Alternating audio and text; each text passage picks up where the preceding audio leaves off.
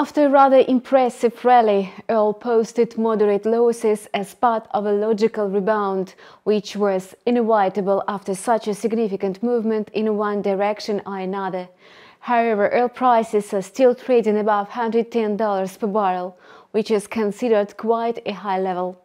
Now let's consider the situation in more detail. A decline in the oil prices is limited by uncertainty around a possible European Union ban on Russian energy supplies.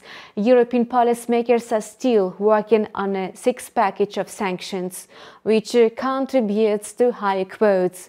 So, if this issue is not addressed today, oil will most likely resume its bullish run. From a technical point of view, Brent crude oil futures pulled back from the $115 per barrel mark and settled below $110. This indicates a strong selling pressure near the control level. Currently, the benchmark is trading within a sideways range limited by the levels of 100 and 115. Thus, its cyclical pattern is still valid in the market, and the situation may change only after the price breaks through one or another boundary of the channel on the daily chart. Having dropped to almost $1,800 per 3 ounce, gold started moving sideways. Moreover, the metal has not been able to break out of this range for a week now. There are no driving factors that could move the market, which indicates confusion among traders. At the same time, stagnation may trigger a further acceleration in the market. Thus, it's worth focusing on the signal levels of 1,800 and 1,825 when considering the bearish scenario and going long respectively. In fact, the situation in the energy market depends on a potential embargo on Russian oil and gas.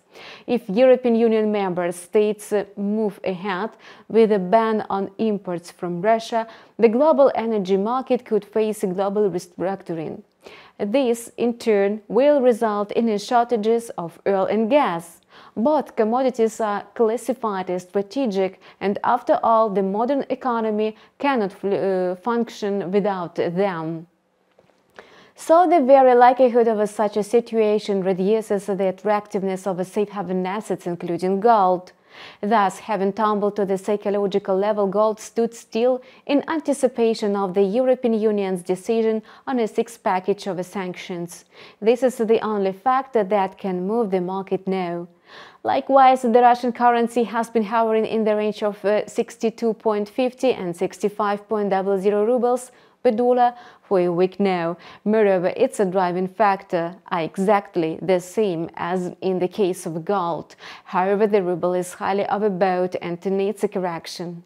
Given its exclusive overbought status, it can be assumed that the ruble will suffer losses as soon as Brussels announces its restrictive measures, regardless of whether a ban on Russian energy supplies is introduced or not. And that's all for now. We continue to learn developments on financial markets. Subscribe to our channel and follow news with us. See you soon.